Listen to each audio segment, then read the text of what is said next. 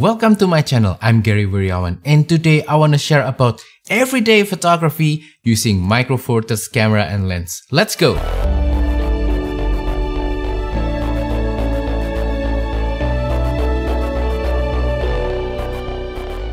So 2 months ago I started this everyday photography challenge for myself, where I tried to force myself to always bring a camera with me everywhere I go, and I always try to find something interesting to photograph almost every day. And I thought I want to share a little bit about my experience of doing the everyday photography challenge with Micro Four Thirds in today's video. I want to share about my overall experience, my gear that I use, not just my camera and lenses, but also some other gear that I use to record the video itself, and also some of the benefits that I got from this challenge, and also some of the struggle that I found doing this challenge. So the main reason why I started this everyday photography challenge is because I was becoming very lazy.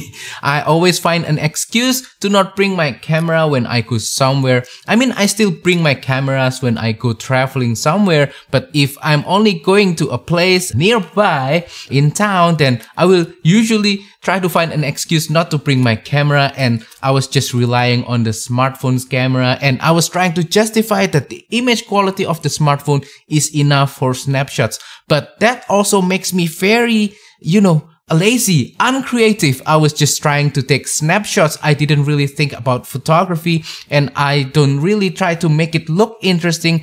I don't put enough effort to make the image look good, and that's something that I want to change with this photography challenge. Luckily, with Micro Four Thirds camera system, it's not really that difficult to assemble a small, simple, lightweight kit consisting of a small camera body and a few small lenses that I can just bring inside a small bag and just have it with me everywhere I go. So I thought I want to share my Micro Four Thirds camera and lenses that I usually use for this everyday photography challenge. So let's start with the camera itself. I usually use the Panasonic Lumix GX85, this guy right here, because this is such a small camera. It is really nice. It takes great pictures and video as well.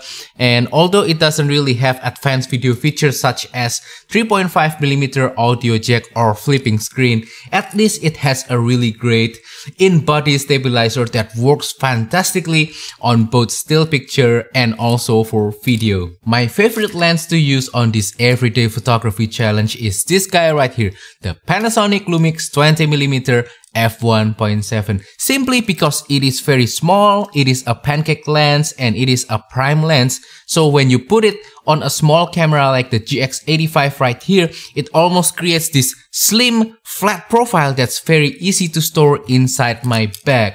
And also the image quality taken using this lens is fantastic. It is very sharp, it is very detailed, it has large aperture of f1.7 that really helps with both low light performance as well as shallow depth of field for that background blur, very nice bokeh look. And also what I like about the 20mm is the focal length. It is a prime lens that's situated between 17 and 25mm. It's right in between, so I can kind of emulate both 25mm and 17mm with just one single lens. If I wanna get a little bit tighter shot, that I can just move a little bit closer to the subject and get the 25mm look with this lens. If I want something a little bit wider, I can just step back and I can have that wider 17mm kind of look just using a single lens. For sceneries, I really love the Laowa 7.5mm ultra wide angle lens. This is really nice for those wide dramatic scenery, landscape photography. This is such a wonderful lens for that. Not only this is sharp and detailed, it also has large aperture of f2, and also the image quality taken using this wide angle lens is almost perfect because there's almost no distortion with this lens, and also the lens is very small, very easy to put inside the bag. The only problem with the Laowa lens is that it's a manual focus lens. So if I'm doing something like a focus stacking or something like that, it's gonna be a little bit tricky without using a tripod. And on this everyday photography challenge, I try not to use a tripod. I try to do everything handheld with camera because the GX85 has a great in-body image stabilizer. And yeah, the 7.5mm Laowa lens is great for that ultra-wide angle shot, and this covers all my ultra-wide angle focal length need. Another favorite lens for the everyday photography challenge is the Olympus 45mm f1.8. This small little guy right here. This is excellent for portrait. For my everyday photography challenge, sometimes I'm taking portraits of my wife, and this lens is my favorite because it produces excellent image quality and the background blur is just excellent with this lens. Again, this is a small lens, so very easy to put inside the bag, and the image quality taken with this lens is very sharp. I think the compression of 45mm is just nice. It is tight but not too tight, and overall I'm really happy with this lens for portrait and also for a close up to an object like flowers or food photography or something similar. So yeah, Olympus 45mm f1.8. When I need flexibility and versatility, then I will usually bring this little zoom lens with me. This is the kit lens of the Panasonic GX85, the Panasonic Lumix 12 to 32mm f3.5 to f5.6. This is another small pancake lens that you can just easily put inside the bag, and also if you combine it with the GX85, it can create that slim profile that makes the whole camera and lens package very easy to store as well.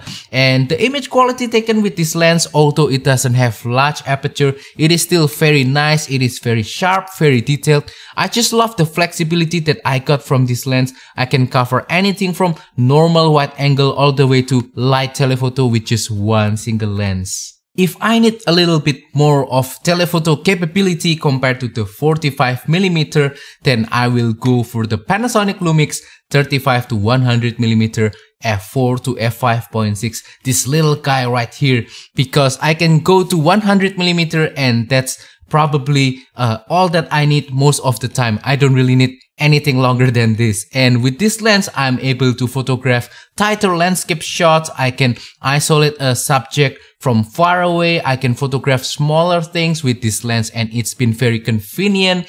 And the image quality is just really nice. It is very sharp, almost as sharp as the f2.8 version of this lens. So yeah, in terms of telephoto lens, this is my choice, either the 35 to 100 or the Olympus 45, depending on what I need. So I hope you can start to see a theme right here. All of the lenses that I use for this everyday photography challenge, they need to be small, but they need to be very capable, and they need to produce great image quality as well. As you can see, all of these lenses, very small, very easy to pack inside my bag.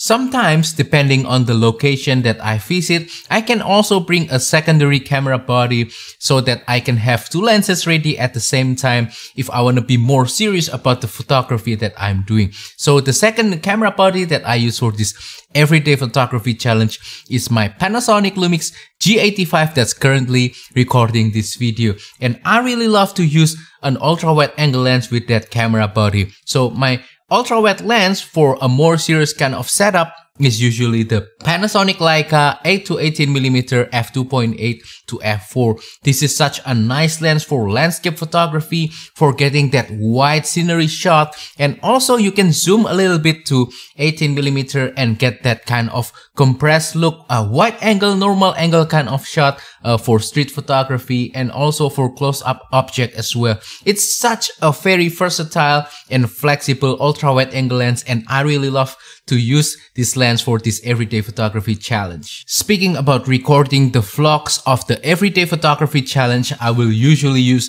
the DJI Pocket 2, this little guy right here, to record all of the footages of me trying to photograph something with my GX85 or my G85. And I will usually just attach the DJI Pocket 2 into this mounting system right here. I can just clip it right there, and then I can just attach this mounting system into the strap of my bag that I carry with me when I'm doing the everyday photography challenge, and I can sort of get that POV kind of look using this DJI Pocket 2 camera right here. And speaking about the audio of the footage, I will usually just use the wireless microphone that comes with the DJI Pocket 2. Speaking about the goal of the Everyday Photography Challenge, this is not to create the most perfect photograph ever. No, that's not the whole point of why I'm doing this Everyday Photography Challenge. My main reason, my main goal of doing this Everyday Photography Challenge is to have a photography exercise time. So imagine you're an athlete and you want to go to the Olympics. You have to train a lot. You have to do a lot of exercise. You have to build your body. You have to build your strength and your movement, and you have to be very skillful, and you'll be able to compete in the Olympics. It's the same thing with photography. If you never train, if you never exercise with your photography, your skill will degrade over time. You become lazier and lazier and lazier, and you become less creative, and that's the problem with photography. And when you become lazy and you become not creative, then you will blame the gear. Oh, my camera is not good enough. Oh, my camera is not small enough. I cannot bring it every day with me. Well, my main goal is to break all of these reasons, break all of these excuses, so that I can have photography exercise time, so I can become better photographer. I can develop my skills. I can just train and exercise so that my photography skills can become better. And I can also have a better enjoyment of my photography hobby. Now, after doing this Everyday Photography Challenge for almost 2 months, I started to see some benefits, and I want to share those benefits with you. First benefit, I started to take more pictures. So I ended up with more pictures, and some of these pictures are keeper pictures that I really love and enjoy. So yeah, by doing this Everyday Photography Challenge, I can end up with more nice pictures in my portfolio, and I can just share these pictures to my friends and family and tell them how I take the pictures, and it's just really fun, you know. Next benefit is I can start to pre-visualize the pictures before I even take the picture. So let me explain. Now if I walk into a location and I start to see a scene, I can start to imagine if that scene is better taken using a 20mm lens, a 45mm lens, or a 7.5mm lens. I can start to imagine it in my mind before I even take the picture. And that is very important, because I really think that pre-visualization is an important skill that you need to have when you're doing photography, because by doing pre-visualization, you can start to understand the way your lens work, the way certain focal lengths behave, and you can take better pictures that way. Another benefit of doing this Everyday Photography Challenge is I started to learn and explore more locations in my hometown that I never previously explored before. So it's really fun. Every time we go out there and try to find a new location with my wife, we always ended up in a really nice location that we never knew existed before, and we really enjoyed that locations that we visited. And yeah, this really makes me enjoy my hometown even more. Now, I also want to share some struggle when it comes to the Everyday Photography Challenge. First struggle is that not every location is photogenic. Not every location is beautiful. Sometimes you ended up with location that is very nice, that is very beautiful, very photogenic. You just take out your camera, start taking some pictures, and you ended up instantly with nice pictures.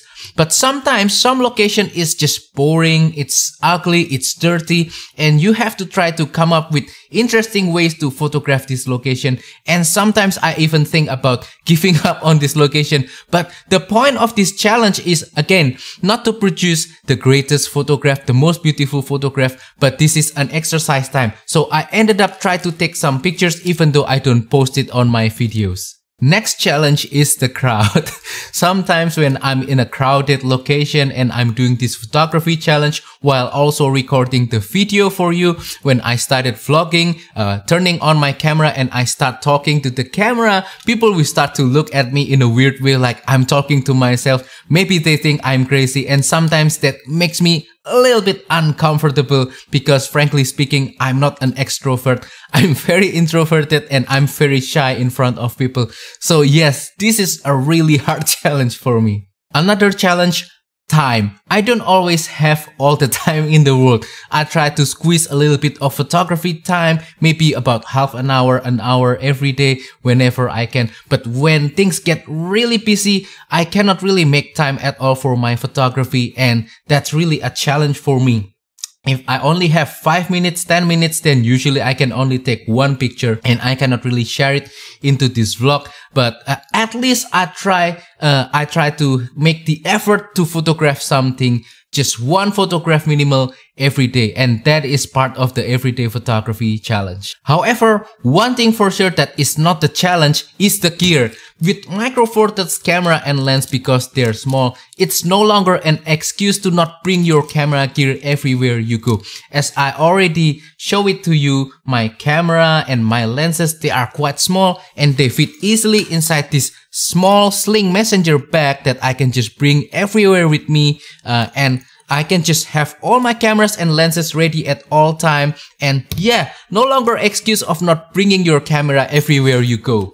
So now that I've shared to you my experience of doing this everyday photography challenge, I want you all to try this everyday photography challenge for yourself.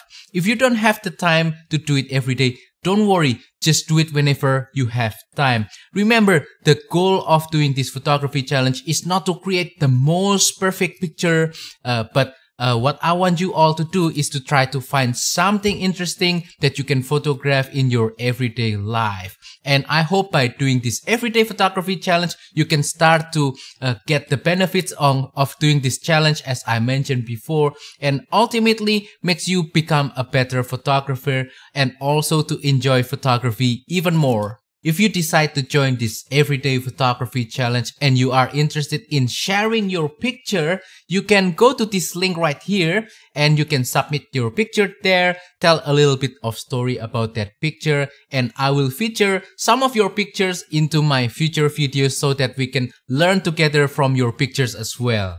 I hope that I will start to see your submissions soon, and I will still also do this everyday photography challenge for myself, so expect to see more vlogs in the future of me trying to do this everyday photography. And that wraps up today's video. So that is all for today's video. I hope that this video is useful, informative and entertaining for you. So please comment down below if you have any question. Also, don't forget to support my channel by liking this video, sharing this video and subscribing to my channel down below. Thank you and goodbye.